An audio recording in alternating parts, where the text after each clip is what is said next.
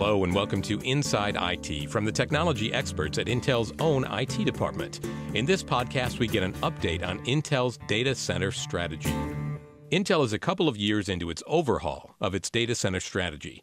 We've talked about that overhaul previously in this podcast series, but it's a good time to catch up on the process with a key player in the design and implementation of it. My name is Shesha Krishnapura. I'm a senior principal engineer in Intel IT. Krishnapura says the Intel data center transformation strategy is to run Intel data center service like a factory and apply breakthrough technologies, solutions, and process to stay relevant to Intel and achieve industry leadership. 63 Intel data centers with around 55,000 servers see to the needs of over 100,000 employees worldwide in the company's critical business areas: design, manufacturing, enterprise, and services. But that's not the only consideration for Intel IT. Intel servers power 94% of all data centers worldwide. And Krishnapura says the company has a leadership role to play in the industry. I think we should take Intel IT data center as a role model to be able to absorb these technologies, then solutions, and develop the processes and able to get to the level of sophistication. And like any well-run factory, there needs to be a way of measuring the value of this transformation. Krishnapura cites three key metrics for measuring success. Meet growing customer demand within constrained spending targets, which is being cost competitive, while optimally increasing the infrastructure assets utilization, which is our IT efficiency. For Intel, the data center strategy needs to be aligned with the business. For example, design engineers run more than 45 million compute-intensive batch jobs every week. For the design vertical, Krishnapura says there are two different metrics, a throughput metric and a performance metric, that need to be applied depending on the application performance demand of a particular project. And both are critical, and they have different percentage points, and you need to balance those to meet the design compute needs. And there's another metric for the design space. There are jobs which require less than 4 gig RAM. There are some jobs require between 4 to 12 gig RAM, and there are jobs which requires in excess of 32 GB RAM. So what we call low memory, medium memory, large memory workloads. Manufacturing requires a dedicated data center for factories to be available 24/7.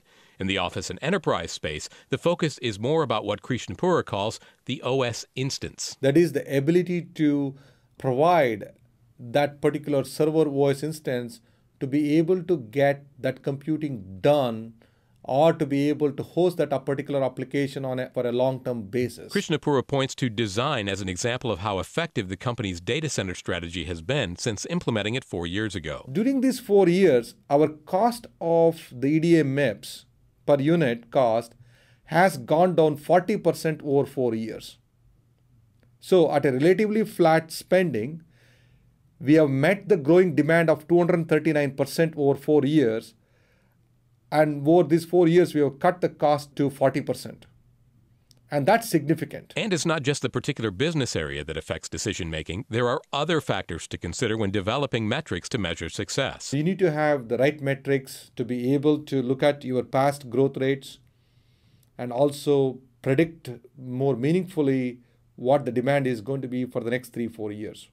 Because there are some investments which has a long lead time, for example, data center facilities. However, other than the facilities, the rest of the investments, when it comes to server, storage, and network, for example, they're relatively a very fast-changing technologies which are happening year over year. And Krishnapura says it's important for IT to recognize they have a new competitor in the marketplace. Our competition is the cloud providers. The cloud providers have a large-scale-based infrastructure.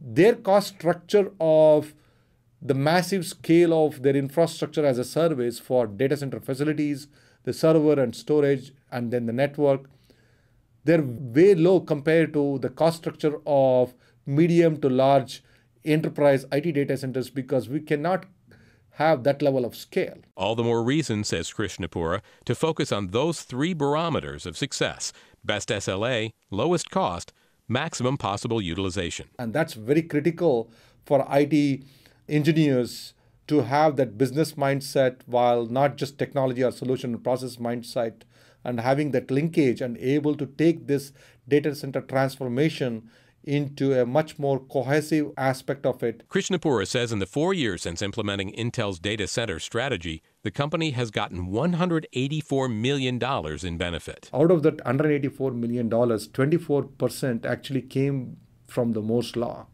which is the Intel architecture benefits of every year the new Intel architecture, investing in our servers with more cores, faster cores. We're able to get 24% of that benefit of $184+ million savings over 4 years in the design computing alone. The remainder of those savings that didn't come from Moore's Law came from IT innovations and efficiencies. And one of the innovation is our internally developed patented idea called NUMA Booster, which is specifically targeted to improve our performance of silicon design applications by an average of 17% performance improvement.